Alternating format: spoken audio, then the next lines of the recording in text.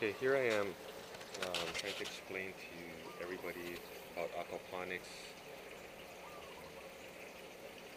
So far I built everything out of ceramic tile, hollow tile, and we built a frame for our grow bed, everything like that. So this is kind of close to being hardcore.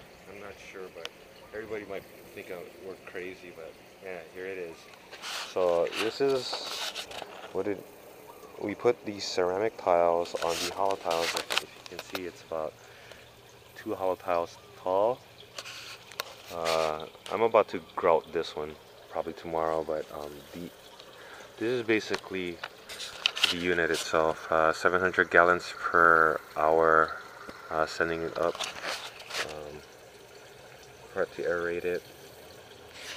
What we got underneath is bell siphon.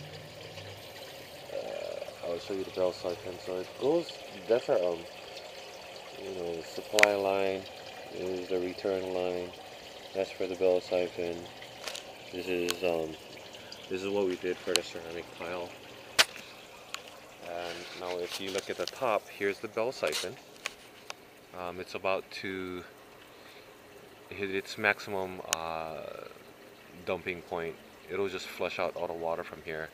So we didn't put our plants yet. We're doing a test run for it. This one is a 3 feet by 8 feet grow bed, as you can see. We use about 10 feet of 1/2 inch PVC pipe. I think in total we probably could have spent about almost $600 to $800 just for the whole setup. So yeah, a bit on the hardcore side, but we can actually raise at least 40 fish in this one, including even koi, to give more nutrients to the vegetables that we're about to grow. So tomorrow we're gonna get the vegetables. It's about to do its dumping thing, so we'll wait for that. It's very soon, so yeah, it's about to come out right now.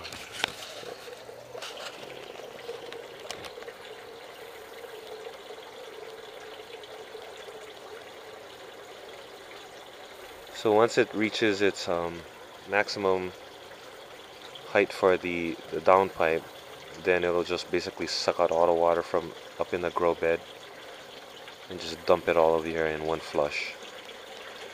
One long flush.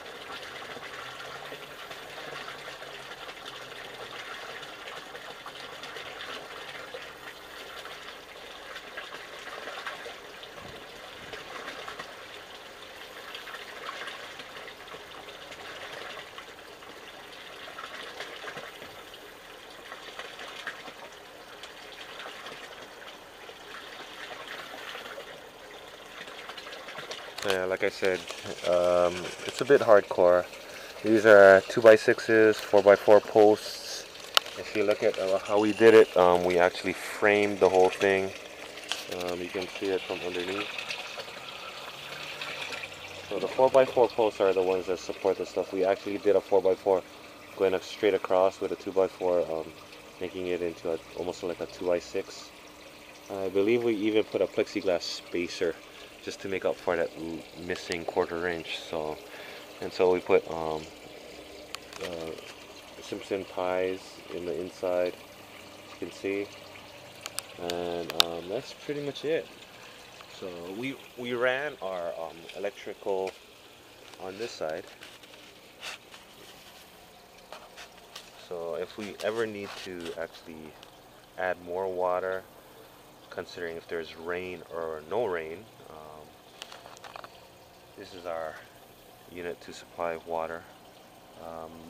The electrical, my dad pretty much did this. So it's weatherproofed outdoor, and as you can see, a 700 gallon per hour pump down below. And if you guys are asking what happens if it's overflowed with rainwater, we put an actual overflow outlet here just in case it rains a lot and it goes down to a, I guess you could say a, what do you call this, small little channel that we put going back towards the river in the backyard. So this is our excess for the like overflow rainwater or whatever you call it, I think. So, and there you have it. And that's our regulator over there to how much our, let's say, aeration for the fish. And yeah, we can actually regulate how much water goes in here versus water going down there. So, yeah. So all we need is the plants, if you can see it, or imagine it, for that matter. But this is pretty hardcore. Yeah, I'm about to put the grout in between the tiles, so not to worry. I mean, I built this thing with my dad. My dad supplied all the funding for this, so I pretty much built it. And yeah, the reason why it's angled this way is because the house is angled also like that.